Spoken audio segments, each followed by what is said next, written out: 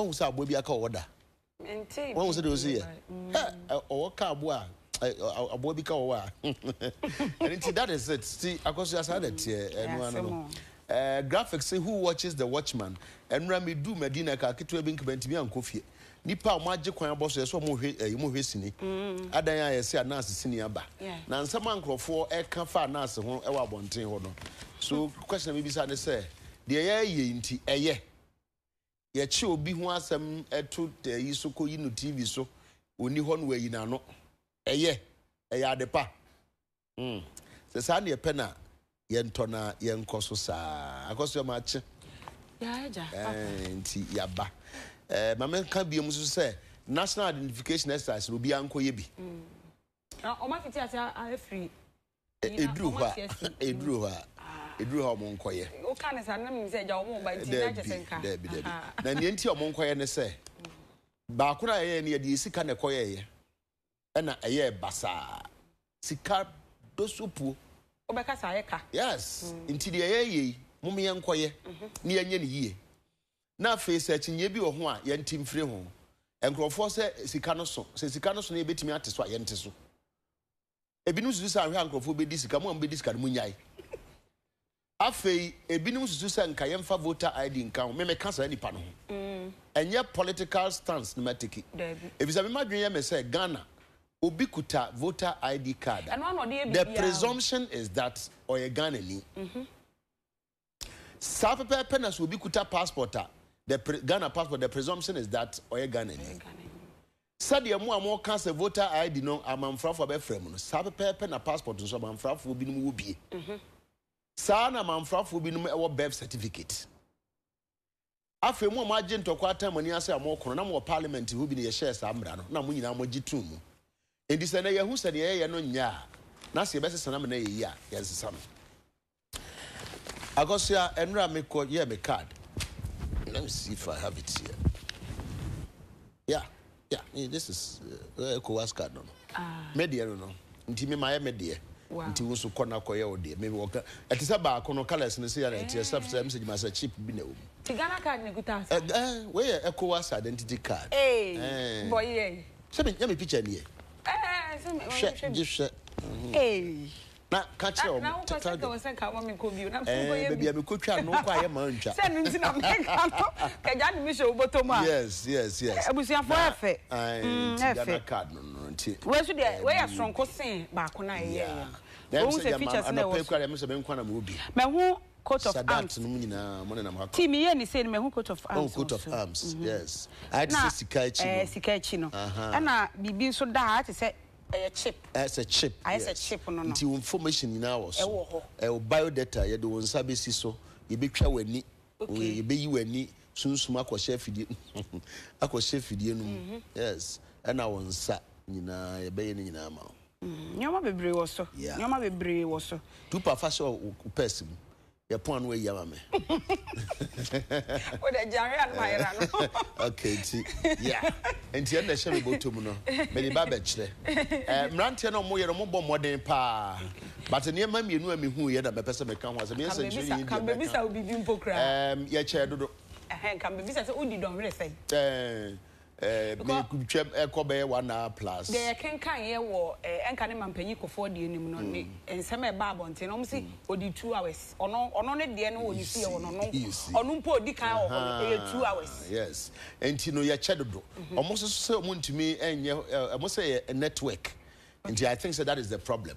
But say Nipaka crabbing pony a chess idea and a network no Munya no very network. Oh, na encounter. So dear, where you know the very speedy no. What the very account. We are the very network. Very. Nanyan temaying. You told me in the same come we are embarrassed make a crack. Ade you must say acquire the passport and as a birth certificate. I feel me drew her almost my driver's license. Almost say me national health insurance. And I'm say now some man can say no. And almost say hear some information because say your data into your identity. And I with data so you perceive need na gu ho enti mo your education na mo kan sa na obi ante so that yes we do we are na bisa sa question no afi yes say baby out o GP de ben GPS no so was o de ba enti mo ma education no nya kese because me tell her say me nima sabi o akoso amansa oh but the guys were very friendly and hardworking. It was so nice, but a check after we no class be print card na na ba no card no so ba ka wo ho abete twen amuso bi diaba kakra krasa antino let's speed it up but my men kasa akoso ya mrantie ne maba omkoto omho no die utimu se nkanya se afidi na yes a ombeya adwuma na kontem pa nti ye bo maba so mampani kufo na yi the card no mampani rollers so die me so no pay me so yi medie na akoso anso yi medie.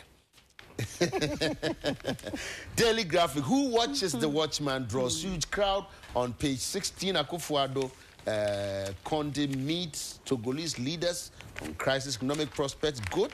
The front page of the Daily Graphic. The International Monetary Fund says Ghana's economic growth prospects are positive, while its microeconomic stabilization is on course. Now, according to Bretton Woods institution, the government's commitment to achieve end-year fiscal targets were encouraging. In a statement issued at the end of the week-long review meetings in Accra, the IMF said the government's vigorous engagements are strengthening the resilience of the financial sector, among other areas, were all positive. But dollar no so a cost kakra fine intino ye behwe na ya kamwasem. Akufo-Addo Conde meets Togolese leaders.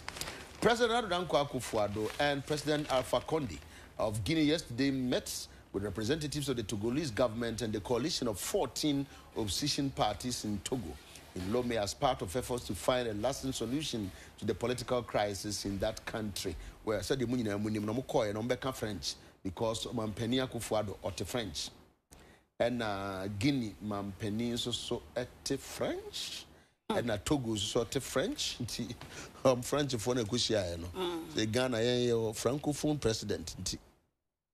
Who watches the Watchman draws huge? Hundreds of people turned up yesterday to watch the much anticipated video by Kennedy Ohene Japan, MPP MP for Asin Central, that sought to prove that Nasare Meya Nas was corrupt. Almost every space at the forecourt of the Ken City Media at the Zongo Junction at Medina in Accra, where the video was shown, was occupied by curious onlookers who thronged the place to watch the other side of the Anas story. So, well, that is the story. Who watches the Watchman? Agosia, Bobosuna Yanko. Yo, Habusian for me the Daily Graphic. And now, ye defeat as I said, ye TK, a king kind on an Timmy Vitias here, our catafet or so, Miensa. International Monetary Fund, IMF. And now, woman and penny for a shemu ewo Ghana. Now, what she say, a ya, a brano no moba, a besha said ye sick as same city. So, man for Ebekaya, and this year buying Bresso, and IMF for or more ever foul, Mason Sena is sick as semno, and Shada Enkoye. If you won't be sick as semno mato, and your man who do be bree, and Shaya who do be bree no more digu aquemo. Now, what she say, we no team now or more a bayeno, a year and penny for I would do beer, do the woman him a year, a ra, Annalisa.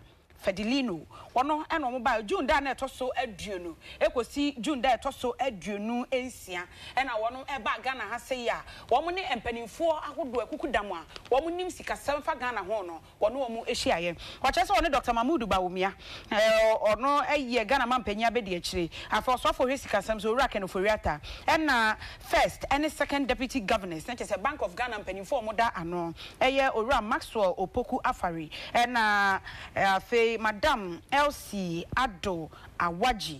No, and one more HSA. Omega Ghana Sika 70 city no a papa and to Yanish she be or dear Guaquemono, a bois, a Bemasika 70 Gina ye, am I a Dutch and so I could not say so dollar no a costo so almost much as she in your Maya di egu aquemono. Abua papa ama Ghana Sika 7 Egina ye, ama and what the one some at the about Daily Graphic mo. Katafa so edu ensia e no de Ghana man panyin mfonyini ababeto ahase na Ghana man panyin na adodanko akufado ene ne seso man panyini a wo gini man ni mu eye o man panyin Alpha Conde e na o chese wo mu anyina akwa kohia otogo man ni lome na abro mu kohia ye ni nyina no eye basabasa ye ne mentime ho ase a ekoso wo wan na sese odi ade we se ye abusu ni nyina ade a we se ye sei dia we se ye sei na wo chese opposition amanyoko no me makoma dunan e na efa ba kon so enti I just 14 against 1 no eno omo epre akonwa ho ewo Togo man ni mu eno na bibremu ha same penimfo a wo mo eya man penimfo asigina ye say gini man panyin ni Ghana man panyin wo mo na esese wo mo ekọ anase ye tu wo mo so mo ko gina fifi no mo hwema asomdwemra na o chese wo mo ko hia ye no na wo tie afa no eye opposition amanyoko emakomako edunan no wo tie wo mo ensem no eno wo mo hyehyɛ nneoma hodo a wo mo pese sa entiase apami anase ehyehyeye ya omokotena se no masi studia no sai no musi pe no na afa ya fa ba ko no so de omo de aba no omo de ato apono so na ya hyehye ne ahwe se we ne ye ema Togo adehye a beboa no na mpanimfo ya hwe enti nkasasie ekoso ama eno no wo de eho ansem de aba no kyese adesrede ekoma afane mienu nyina se wo mo ehwe Togo adehye na omoma asomdwe emra ameno no wode ho asem de aba ewo katafa etoso edu ensia na katafa etoso edu ensia ho no a ene wo kire se who watches the watchman why ene ehwe watchman so se watchman ehwe wo so ofie a why na ehwe ono so wo kire se pani kohwe se de owura Canada Japan asin central mrahye bedwani ka se o wa na secret video bi a wo je bribe sa asemi e free brand nas areme ya wa nas ede video ba ye fa GF ho ebesi se abusuan ye kasa opanyi wakasa pa ede afa anase se anase nso so obo ne sobo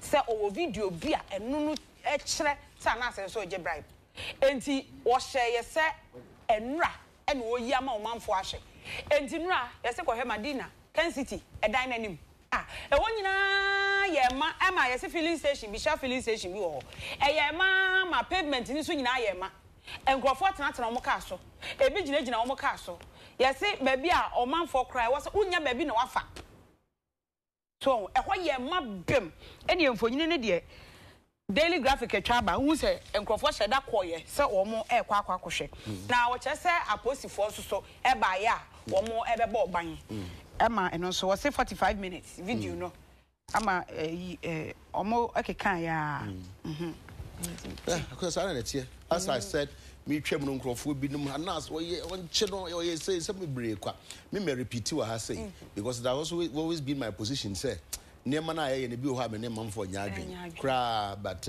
ye dey say na pen nti no ye cause well meantime happy birthday to you Professor Ofosu Enim Pro VC Central University and your birthday Professor Ofosu Enim Pro VC Central University wadam for pa yonko brebo Mr. Theodoric Segbefia of Rana Motors from Rana Motors ono se memfasa anche emrel Professor Ofosu Enim Pro VC of Central University today. It's your birthday. Akosua yesemenya correction kakra omampani kufo card no yes na time no such chance time is almost a few minutes in do 1 hour cry. Okay, and that's the correction. And you're not social media soon. Yes, I'm 5 minutes. Yes, that's the correction. Okay. Yeah, social media, for social media, they are not edited. So that statement stands corrected. They say correct no. Now you're trying to be things so soon to erase our home. The Ghanaian Times had a pay or said small scale mining. Government won't lift ban until water bodies are safe for drinking. No curfew in Gamashi.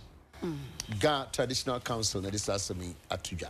Yenko page 16 na yekohwa asema yeka no sasa na tie dia ene ahwaman for yem ebehye omo pa. Ehefo no. Amanfo. The ban on small-scale mining will not be lifted until water bodies in mining areas are safe for drinking. Minister of Lands and Natural Resources, Jean-Pierre Amewu, has said. According to him, the current state of water bodies in mining areas, including the Ofin and Cobra, among others, which continue to deplete, were evidence that illegal small-scale mining was still being undertaken by some operators despite government's ban on the activities. He says, on my way coming to Dunkwa on Ofin, I observed critically the state of the Ofin River. I'm sad to report that I saw no improvement. It is clear activities on illegal mining is undertaken on the blind side of people tasked to clamp down on the practice. With this situation, it is difficult for President Nana Dankwa Akufo-Addo to lift the ban. Government will lift the ban when the water from the academics are say the ban may never be lifted. Because blind side Nadia Ombekoswaye until say you bet me Adani and Yakosheho. Well, that is it. So that's the story. Probe begins into conduct of drunken policeman. Drunk.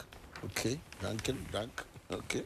Now the police has commenced investigation into the alleged conduct of a drunk policeman who boarded a commercial vehicle popularly known as Trotro, meaning say while holding an AK-47 rifle.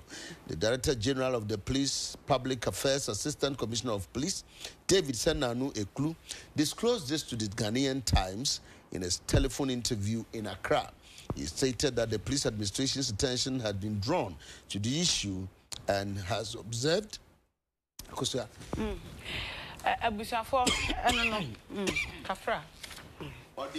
And son of a pineapple. Or the affair, so yeah. Yes, I saw video. Oh, said or see at Wilton and Champa, just hold you. Aye, or take him can I bet Sammy way. Eh, Nanny or Mamma Ben. I mean, no specialized cacra. No, Timor, I know also. Eh, Jabusha for way Ghanaian Times, the work at Adi, no. Watch us why about them. Papa, where police in watch Ghanaian Times catafat also me and Sahono. And watch us a Ghana a post for a year you move at your far. Say video, yeah, I show TV.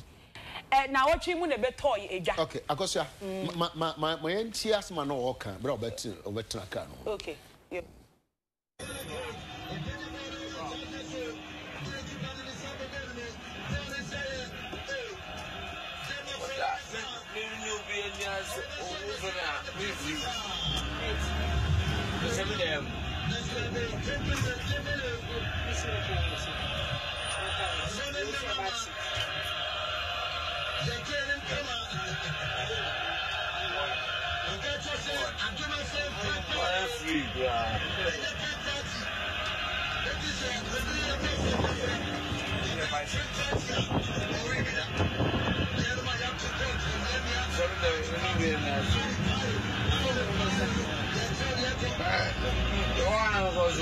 No, obviously, is it also a project? And obviously,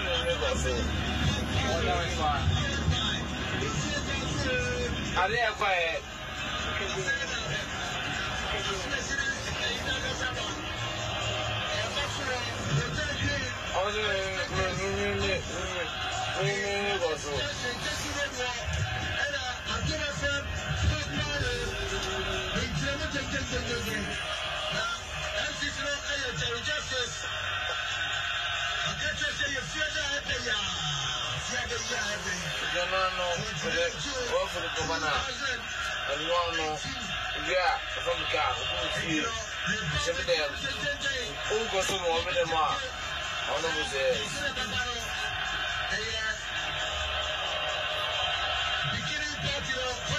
Is it all one of the judges?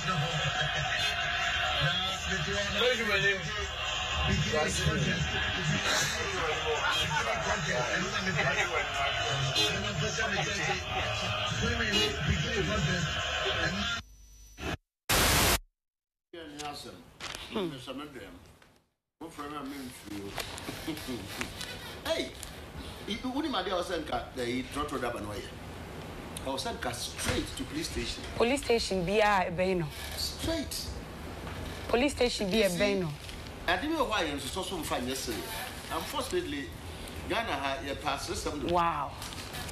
So, your pass system straight. I'm told to say. My whole video no kakra and see and yet in I say where they machine year pa. You see, so Okutatu so. And then Tinipa na moteka no no. What did you do? Muhu bibisa no. You should have reported straight. Na tika I didn't want him or be an enemy. And so we should him no report. Oh, go for Papa if you him straight.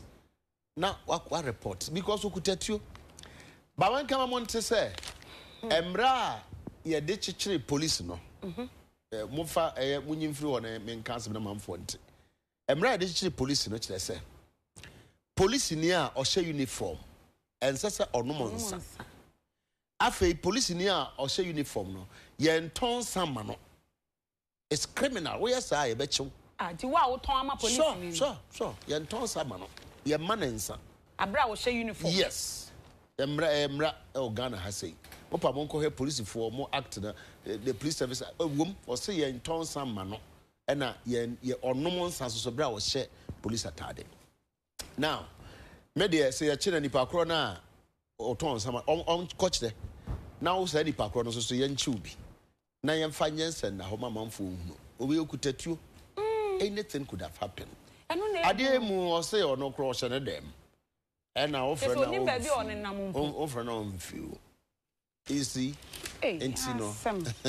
And we say Quebec Ghana Hong Pa and Kenya. Sabra make us say Drew baby, Drew Mexico, Drew Russia, Drew Germany. Omo and Rai say woman, Drew why crab bimbo, Drew baby, Nigeria in Abeko. Well, that is it. Obinfu refused bail again.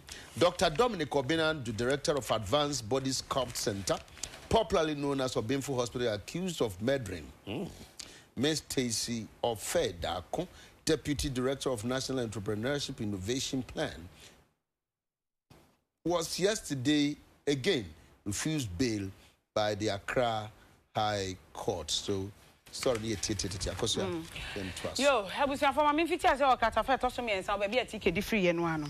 What I said, Dr. Dominic Obin Ando, or no, and a year quancha for our Advanced Body Sculpt Center. Ano, the donor friend or Benford Hospital. Now, what she said, acquire Yabano do say or no, and welcome.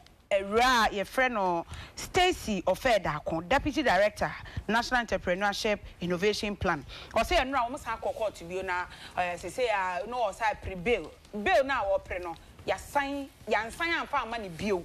Bill now or preno say what call and prebacum premium premiums and I say and be a kaka one money no and ya dear. Wapene amani bill and no den ho asem e de aba and afei mfonyina na ehwe e post ni watch say okotena trotrum okuta AK47 it is say post atena ye ne kire say wo ma hu video no nkrofo afrefre wo mo video no nkasa wo mo soso ahu bi megide se wo mo hu ye kra ye yi wo YouTube so die wo mo ahwe ahunu se de sitie enti wo ma fiti ase ye hwehwemu e de afa ho na saa post ni kro no wo mo be hwehwem ahu ba bi kro wo ba bi ofiri number bibia na afei asotwe bi ese se ye de ma no ye de ama no ene no so wo de ho asem e de aba na katafan e to so edu enson asem kese a edaga Ghanaian Times anim no odi oro John Peter Amewu TK ta frɛ no Jean Pierre odi ni mfo nyina to ha sei na ha sei asa onwenwen se kakra ni kiki nso hye no na no na o che se afam agudie eye amnamu adwuma wo mo eye ye kamna mu dwuma na je se wo mo mutu fo magudie gold ni gold mines ni sa anoma no na we ye small scale wo mo ye ni nkuma no ama enne galamsey fo de wo mo ho akwa hyemu no won se ye de tabona to so na no e no panyi che se anhwe yi a ye nyi tabono ni firi so kopim se Ghana nsuwa ani bete nwan te se na watafie no enya de a ye beyi sa tabono na firi so na de ma opanyi kan nyina ne se wo se na anu adabi na wonam dunkwa no fen ekwan no so a wo ba waso onu ade na ni kwatwa wi si hunu se de na nso na si aye se ko eja no nim se nke de ban ni tu su yi be se busumi nsia ne akire ni nka ne ka nyame aya adom ama neoma nke nsuo na eteba enso so se enipa bonfo bia yo madwen say sa ban na ye de atoso no eni nipa ye so mo kopam mo nye o mo nti se odogo bi nu abe ento mo gusu ano mutufo magudie say yensu wansuwa enti wo kire se kopem say asuo bi ti se asuo ofen asuo ankobra ene ne keka ka ho ani bete nwan no enya de aban ana tabono de atoso so ma omanfo ene omo eyam na mudwuma omo mo nya adwuma no say da so ani kopem se enso na ni bete no enya de ombe ye free so esan so se ya moa ye ho a ebe ha ye daachi ti well that is it so well ye hwe ye good media so ye nua na otwa samfoni no ye ne no bedidi nkomo ye be bomodin ase ye be conceal na identity kra na bia nkoye no bone but wabo modern pass na tie next week nyame ya adoma ye ya arrangement bisa arrangement ne ye adwuma ebe ye adwuma ye be tu dwa mamamfo nyina atibi mo entertainment no actor Oscar Provincial that the friend Oscar also Ghana movie no oh hey happen we be kwa kwasie nti e ma na nya nika na ya mpanso so o start ya pede bi asem kro na obi atu be yi atu na obi ajo obi ga no obi ajo asem kro na. Anyway, so today, funds available for new regions. And Dan Boche, Minister for Regional Reorganization and Development, is here. Stand armed cop drunk in Trotro. NDC dumps Rollins for registering national ID. Why did they dump him? Well, medical can position the data. The NDC members have disregarded the decision by former President Rollins to register for the Ghana card. According to the NDC MPs, the decision by the party's founder cannot weaken their position in the requirement for the card. The minority has maintained using passports and birth certificates alone as proof of identity for acquisition of the card will denationalize many Ghanaians since cores in the rural areas of the country do not have either of the requirement. And also, the reason is that we need passport, we need birth certificate. Your choir also will be to me and fast so I would be register. So it is not true, says a wouldn't me but our choir no, it be say. Senka o voter ID so so na nka na ye simple simple na content and me no and so me no mo ya adwensa enti no enye no kra se wunni bia pra because ya arrangements enti na omo training commissioners of oath about 2000 obeba na ya kwa kodi nse aka se ya mpa se any pay the Ghana ni ampa ya wumi se papa de se papa enti no it is never true say ye be this nationalized sorry I said the change some franchise it is added here senke ye no voter so kan ho na ye kwantia eno so me no mo ya adwen wo ho na me no mo nya adwen wo ha sei nti eno an na chepepe armed cop drunk. Thousands of Ghanaians yesterday viewed with resentment on both social and traditional media a gun-wielding drunken police officer caught on video in a public transport soliloquizing. Now the video of the drunken armed officer trended on social media for several hours. I'm told to say now in the story air trendy pa. Yes. What trendy pa. All right, so well let's see. Let's see. It, you know, I come a funds available free nti yenkan wo ha sei and na yenkomo e betwetwe no ye ne enua Moses fo amwani and betwetwe nkomo on UTV live ye na wa so bedi nkomo about games some ho ye bedi nkomo ye bo World Cup dia ye bedi ho nkomo the African campaign said ye se akwakoye e bidim se be ye kra nka World Cup ne ye nya ma wo na ye nye Black World Cup ne de ye kwa ne ye nka se ya ni awene yeah, we know the baby Nigeria winning and Ghana winning, South Africa be winning, Sani winning, Kakra and will be a genedia. You call 4 years be a no be a winning back. You baby, a cup, now you know more than a moment. I agree because you're quite you go check who, Intino, no. I feel a month for saying, you're the near to Senegal. Maybe I need to be so. There be all eyes on. I feel we are now no eye on anybody. And then the enemy to sound common. If a bedding common, some I cost or men mu GF in there. Some back brother for no cancer committee now, commission now, or more share blaster once a month. Nina, baby said beside the questions. So he will be here live and I will be talking Ghana. Or a lawyer was also a church funds available. Government says it has made funds available in the 2018 budget for the holding of a referendum for the creation of new regions in Ghana. Referendum.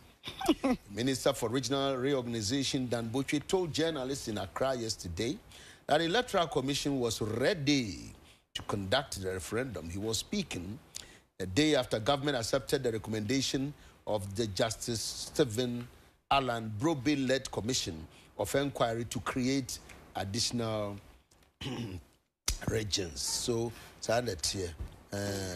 I want to say, me a free cry. Some new be any answer. Almost a me watch. Hey, what bonny din? Also hard,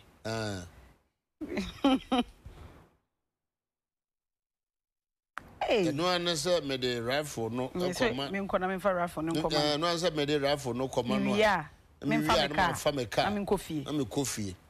Me want me them. What the opera? Never hard, you know what?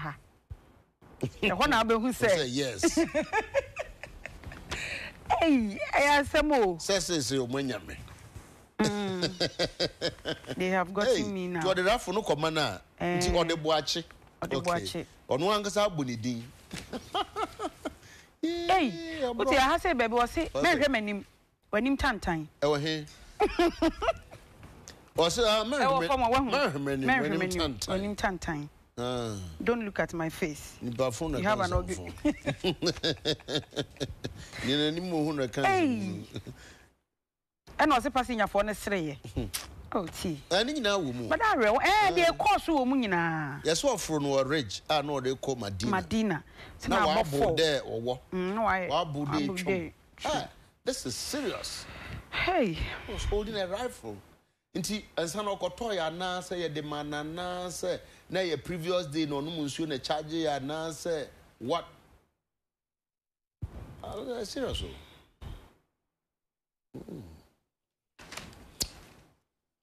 Okay. Take me go. Yo, abusia for. Na ne me kwade akata fa to so me ensan me the police ni asem ya wo de ba ya.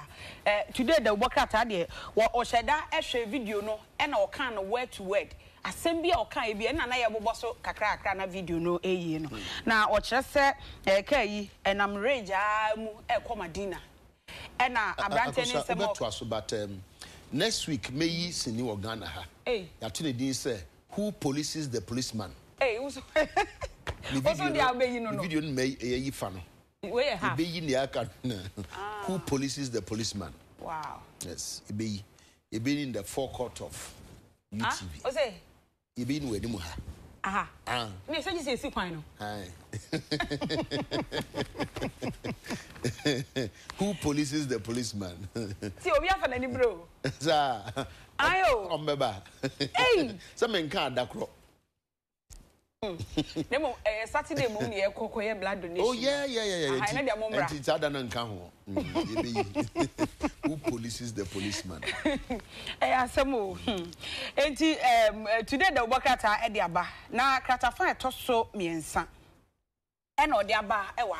Na katafa to so miensa no ye o kire se aban e ka se mantam a wo kire se wo ba bebo e de aka de wo ho da ye nim se wo mantam akomako edu sa edu no obebo nsia de aka wona ye du nsia na no na wo bo badwakuo bi empanifo bi ma wo ko mantam du ni nyina ba bia esese wo ko na wo timi chem ana ye tibi emo mo so de wo mo ho no wo mo ko e ne empanifo ekodi enkomo eno ye justice Brobe Commission.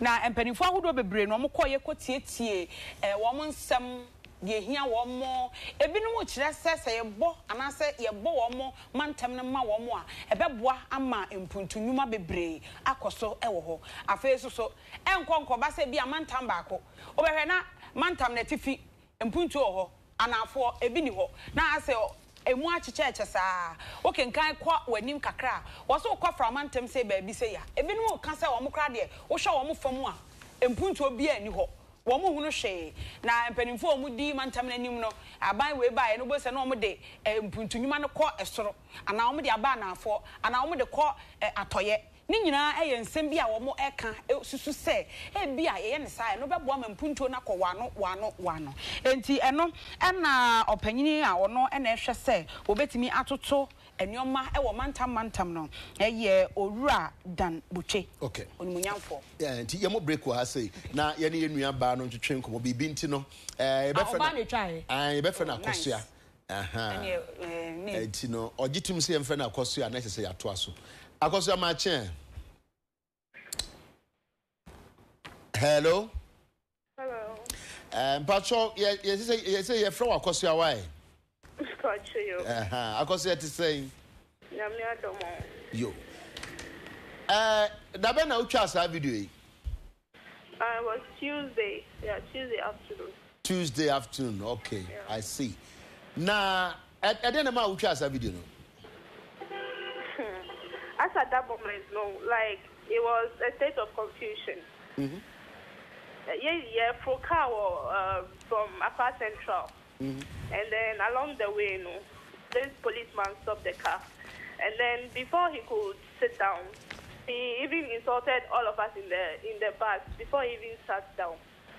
And no, I was saying, Odimu nyina atem. Yeah, no, dear, before the oh, okay. And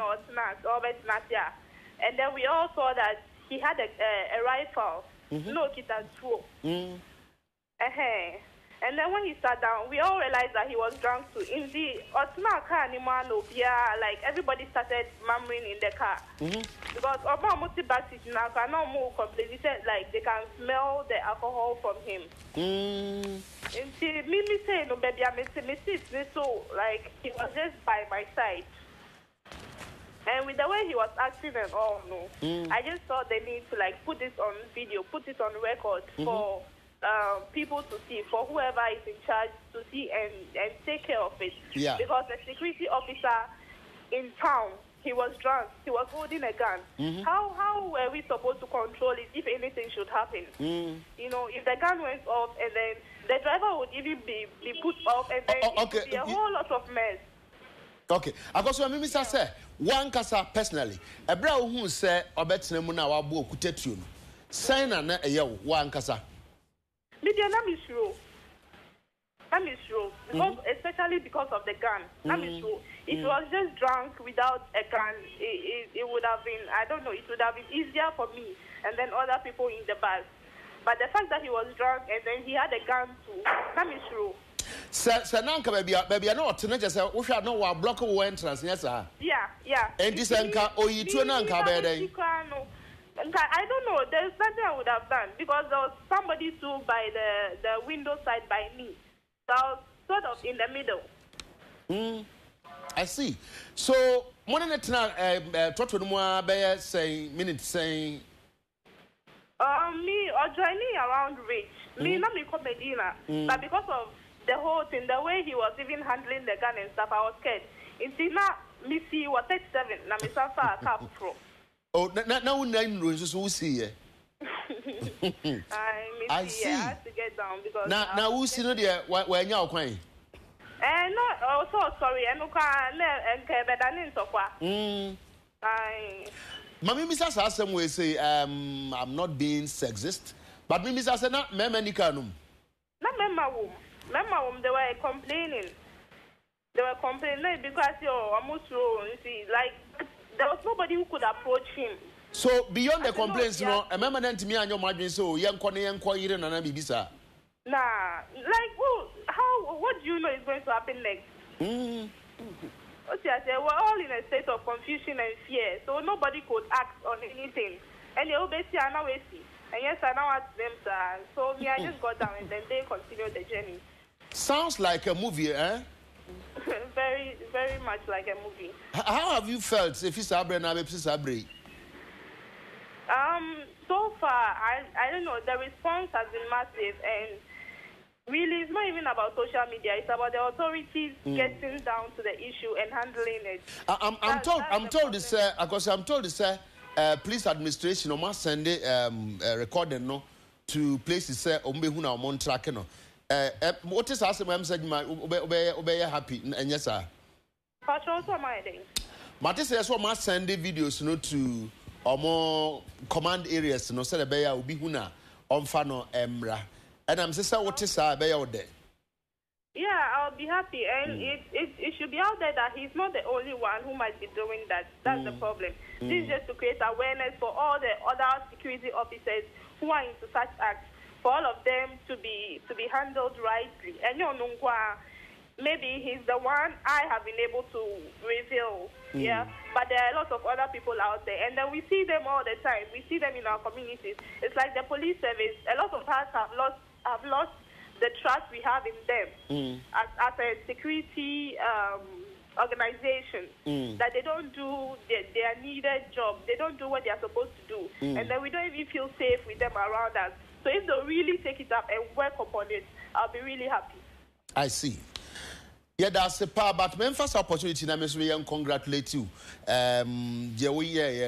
So, me sure so be a walk around can who be my own to me. Once again, congratulations. Now, then also, and I'll pay a confer on you, UTV, honorary correspondent. Thank you. All right, okay. Because that's a par. Well, in your banner, it takes bravery to do that.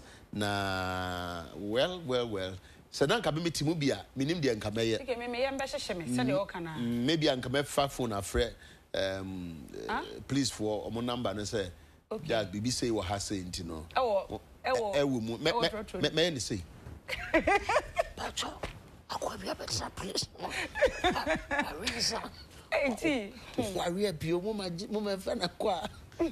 I'll do that. Bawaya, dear. Yes. I could no nya otimi e de ne phone no e twa ye no waya de papa enye obi an betimi aye e na ansa na police ni bi nso be bosa no enye kwa whatever it is no yenhwe na yenka ho asem ti. Wow. Well, so I hope say enkwa ankopma numre de na boache waache no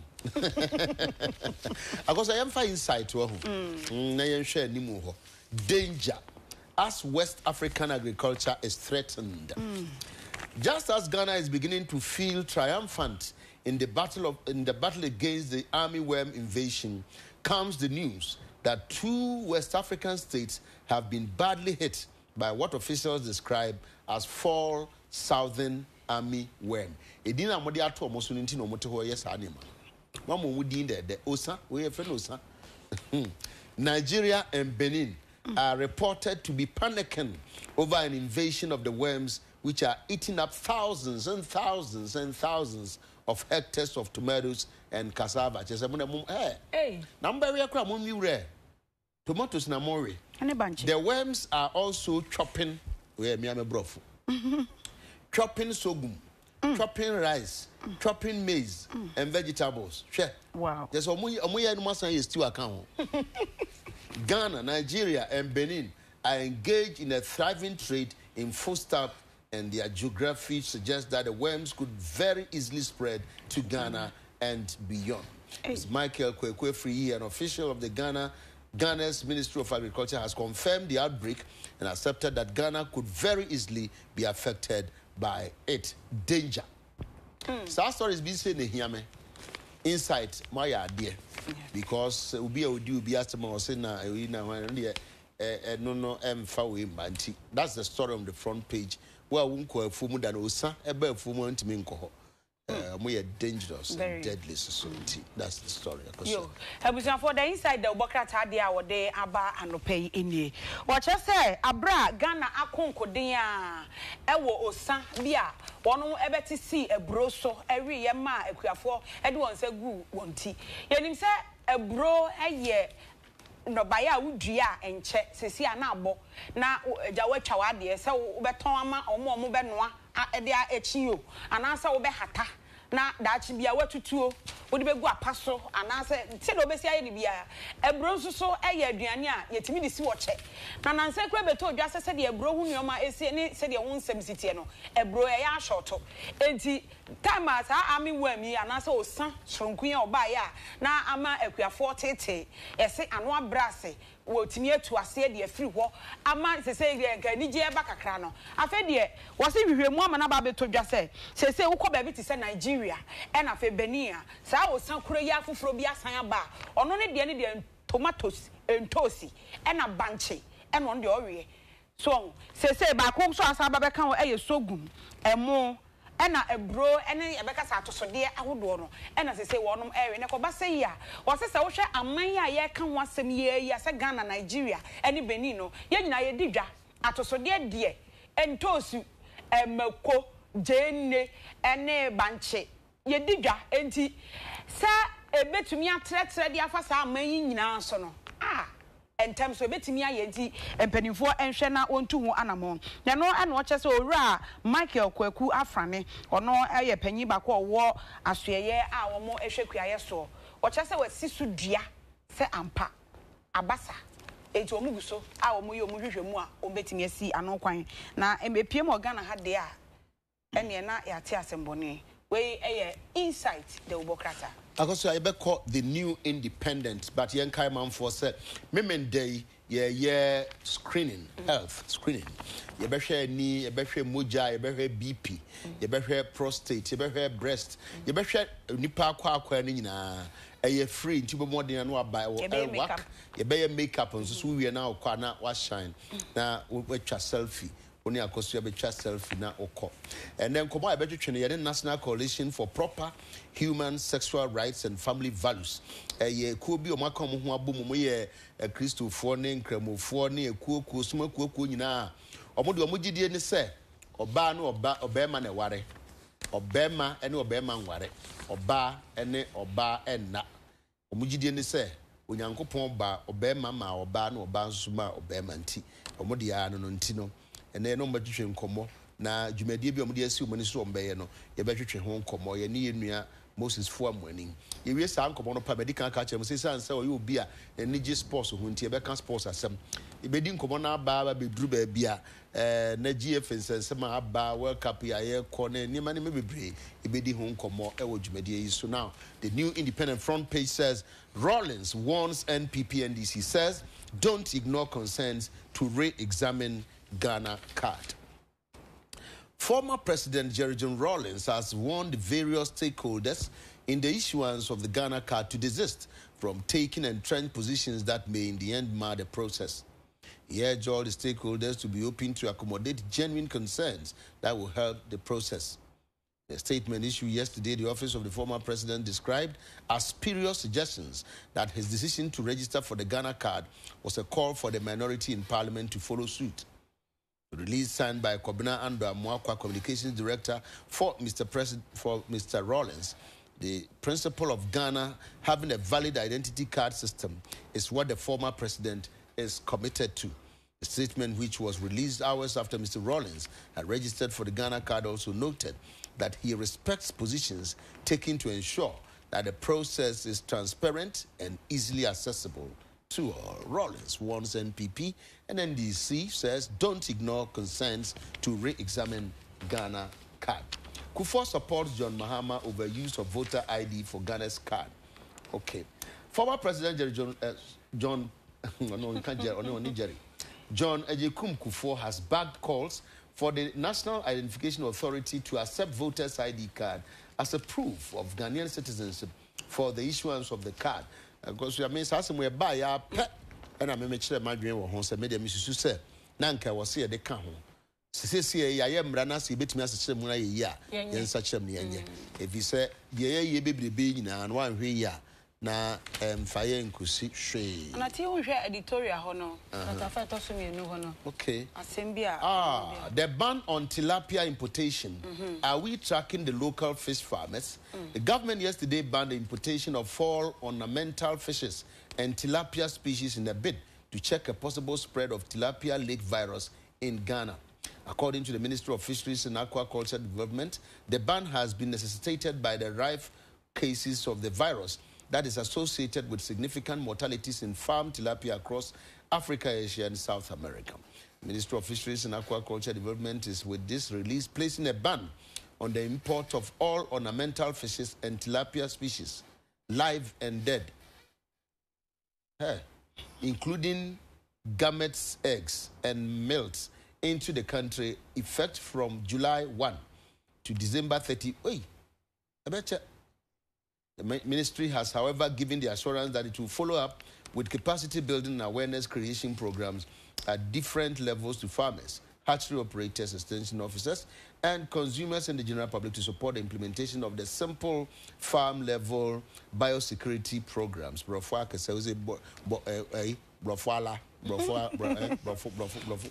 Ornamental, tilapia no ayede. Yeah, the frame on a neighbor, no near mindful for so banny, the tabernacle. And Bagana Habi. And then a mana, expatriate tilapia. No. It's general. You have seen for the new independent, the Bokata, the hour de Abana. Catafeto so mienu na me de aba catafeto so miensa ho na mienu ho no e no chese nka ne mampanyi John Ejekum Kufo wono ne nsa aka ne card na said the new independent tro no no se ota enka ne mampanyi Mahama ene NDC wo masema wo moka se yemfa ID card ide koto aba no yemfa no enka enwoma ye bebisa ewo se wo kwakwaje wo Ghana card no a anka yemfa no nka ho bi na eno no chese wono ne nsa aka ne de sesi ai de said o si eka ye se yenye hyehyeye papa said e be yanka betimi de ID card e rekoto abana ka ho bi no eno no waka e wa ha sei sanso e na enka ne mampanyi Rollins omo de krata apie abonten National Identification Authority for omo free ho no mo ko no so ho wo mo ko tro no so din ma ye ka se ono so anya ne Ghana card a emfonyi krati ke de kire wa no okuta ne de na eno achi e no de krata apie abonten e ma ne nkita hudie bofo e ma owura Rollins eye owura Kwabena Ando Amwakwa na ansem ni nyina na o kire se ensem ankrofo erezi anaso o maka wasem efa Ghana card ne ho no se bia ezusu ya ankrofo afane de aba nyina no ye hwe ne ensom na enka ne mampanyi jeje Rollins kire se me emfa ne nyina anya amanwesem na ye ma nneoma papa na ewom na esese epie e me yetimi tro Ghana de hye nyina din no enkonkoka ensuom Jinaye bia wase mpanimfo si no beboa Ghana fo no wo mo ensi na emwa ema Ghana card no ho nsensem nyina no enkoso eti wei eye eno na afi yaka tilapia na sem tike makoso ye be pon e be pege emu ano no Daily Dispatch and raw ye story say okayen say soldier for mpanimfo ye kum wo mo no Colonel Roger Feli Colonel Robert Kotei ye kum Amedome ye kum Champon ana ma me na me fe say eno ye judges no eno ye judges ne de ba soldier for ne de ne Cecilia Crantiado. Okay. And on Obama Sani Feno now ne batcha no fuano. Ti wo mo ekunkum mo mpanimfo de 1970. Am one there so we corruptor.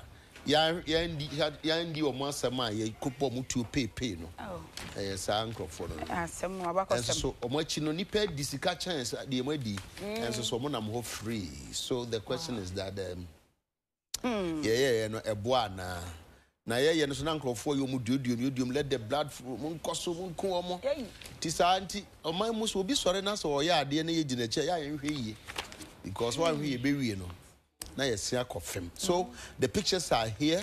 Focus on Ghana's Third Republic. Late Air Vice Marshal Yao Medmena ne ho papa so je ne ko atwitwa Lieutenant General FWK Akufo ono so sada bia wonsre na na numi sorry ejina wasa sana na atia da bia be bia na nim no straight hardly na be hu so wosre but he was a soldier. Lieutenant General A Afrifa kwasi Afrifa no ono so yekum General Utuka yekum ya Aboache yekum Champon ye bomu nyina atuo na Lieutenant General Joshua ono de ya monitor chiri kura obeye national security o mampani kufo epensu yes Joshua Hamidu adomu aka de omu nyina yekum wo mo mo ko Tesia kwan no so obehu bahu bia ono enua ne sisi ho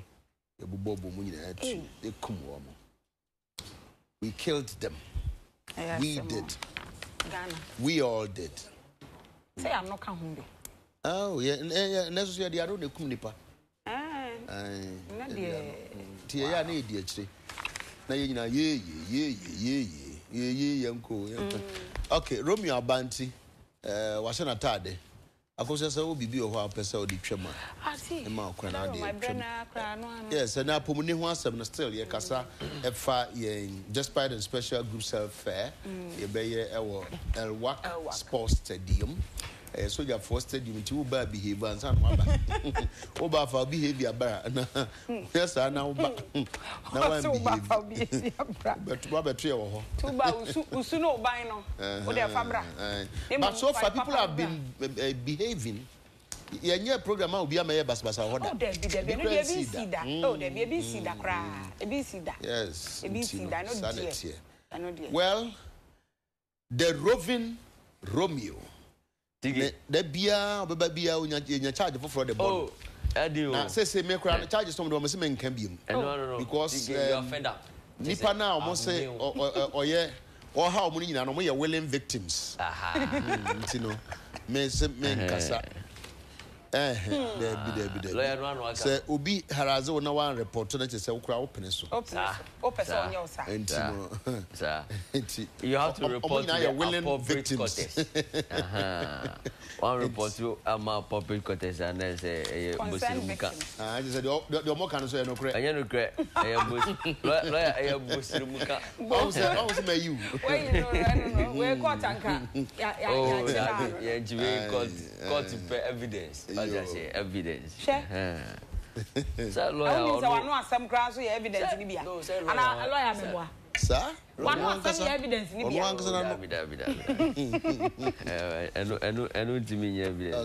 So, where are we, Romeo? He say, I said, World Cup, no. This month, the World Cup galore.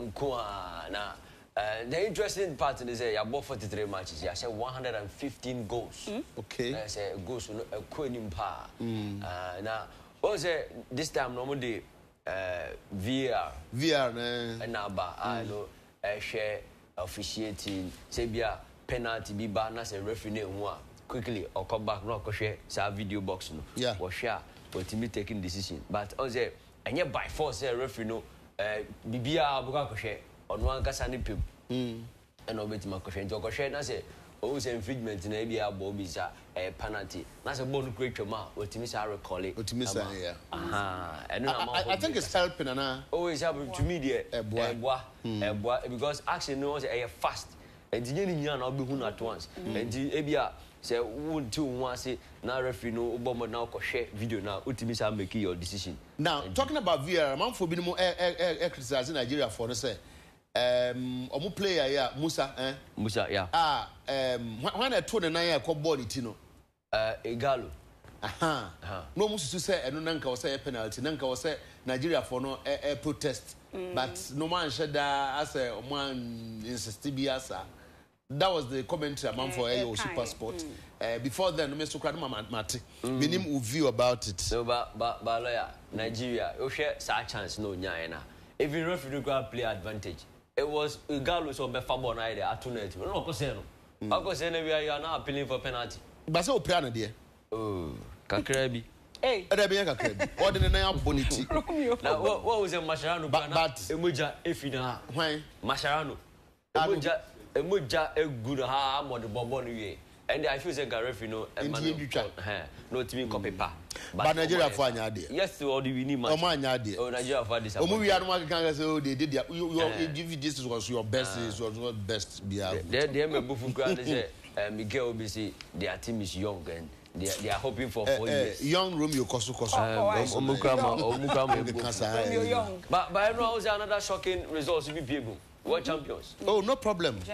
No, you see, you know, maybe supporting Germany, but and have because how much cup? How much me as I organize on who have a GBM? I want to say, and my quite young child, and a cup no sleep on the doors. Omo want me imagine time when you answer. And I said those can na South Korea omo ntimi nje cap no. Oh, David. South Korea got them coffee. I'm crowd them for. The American say. Omo ye team omo betimi organize omo Hasan Beji World Cup. Na ye crowd at least once. Oh, yen quarter final. African performance. Yes, the worst ever since. Because I say Senegal show one show. Still no yen hope I wa Africa muno. Mama, there be a more hope sana, I hope sana. Hope na ko there be a ko hope sana. E hope da. There be baby. Cornerstone for so obey. All right, Romeo Tito as well. Why? Yo, yeah, to us in the first day, they can this way chocolate drink, or see do here no, and so she has no special ice and a special drinks or more touchy than ding, no penny at the sports, no, at Yama Ghana for Yame Ayaduma weekend in say health, we no air personal, and Michelle will teach you videos 20 Yame Aduma Saturday. All roads will lead to the Airwax Sports Stadium. Now, say the lawyer, they can over now, Usuban or the Abba. Now, the bus with the Hoya Suja for the and I say, wow, we need to cool. Now, Yenye Bibia, and we now be intimate and coffee.